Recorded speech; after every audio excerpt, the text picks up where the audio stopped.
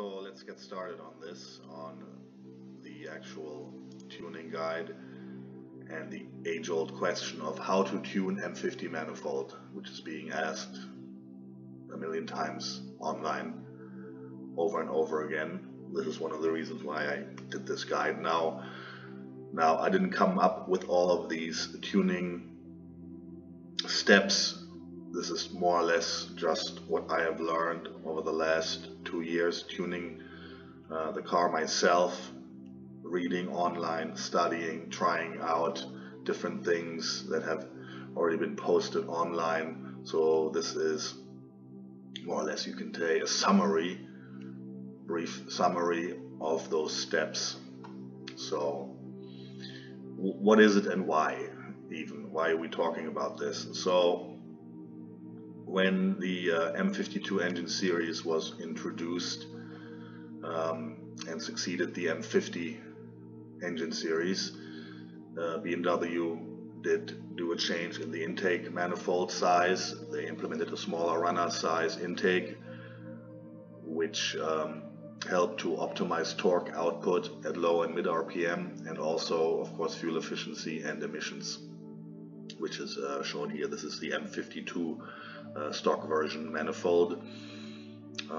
There are some pros to this, of course. You have good torque at low and mid RPM when you get off the line. You have better fuel efficiency if you don't have to rev the engine so much to get up to speed, and of course lower emissions, resulting in lower emissions.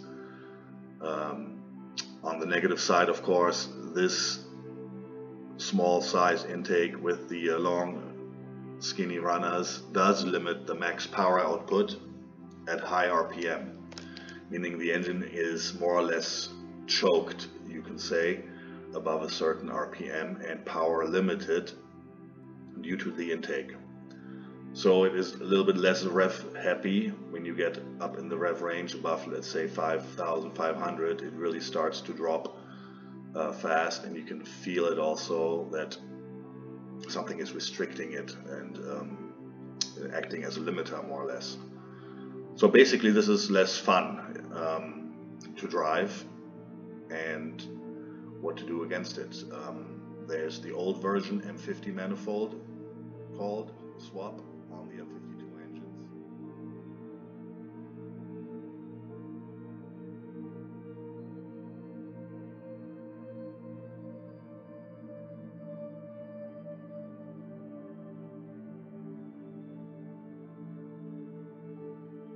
Which is much bigger in size.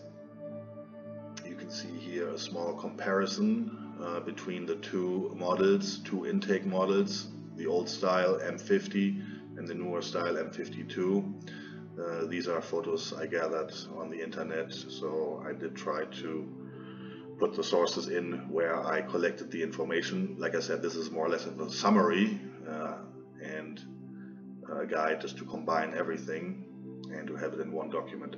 So as you can see here, the M52 manifold ports are much smaller compared to the M50 ports.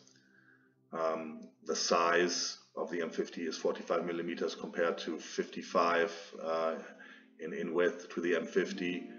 I mean, you can clearly see it here on the picture with the skinny runners, and here the short, thick runners and air collector box.